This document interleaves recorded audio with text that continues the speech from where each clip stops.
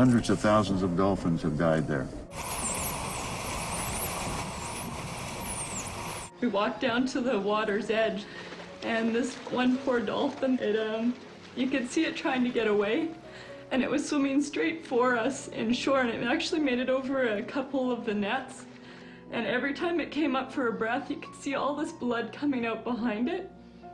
And then you could see the last couple of breaths it took, and then it went down and we never saw it again.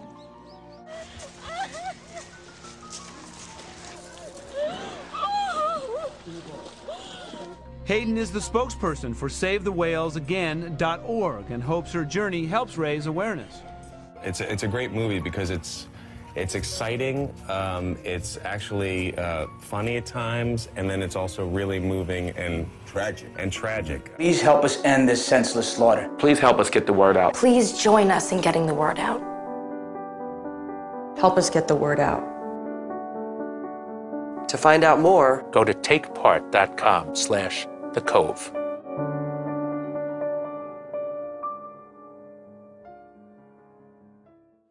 After seeing The Cove, thousands of everyday citizens are now doing what they can to stop these slaughters in Japan.